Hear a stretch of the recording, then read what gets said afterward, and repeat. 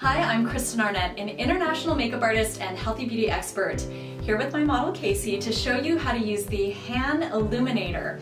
Now we're going to do it in different points on the face so you can see how to add gorgeous luminosity right here to the top of the cheekbone. This is the color Aphrodite. And this vegan, cruelty-free formula is made with natural and organic ingredients. Now I'm going to take the color Ballerina and apply it just to the bridge of the nose for a soft, illuminated effect. It's great to use the hand illuminator directly under the arch of the brow. And because this has deeply nourishing ingredients such as coconut oil and cocoa butter, you're going to get a beautiful hydration and moisture to the skin. We're just going to take a little tiny dot and place it right on the inner corner of the eye. The hand illuminator also contains vitamin E, which is deeply nourishing and soothing to the skin, but it also helps protect you from environmental damage. And you can also apply some straight to the Cupid's bow, which is that sweet little part right on the upper lip.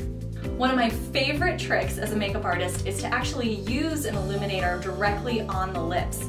So if you take the color Aphrodite and apply it just to the center portion, you get a kind of natural glow. For the daytime, you want to keep your look nice and soft, but for the evening, you can definitely use more of the illuminator to really play things up. If you're wearing an outfit that's showing a bit of your décolleté, it's really fun to add some glow by applying an illuminator right on your collarbone and just a little bit around. I had no idea you could put illuminator everywhere. Oh yeah. Well, not everywhere. Your face isn't a disco ball, but you can definitely use it in places that you want to bring a little bit of light to.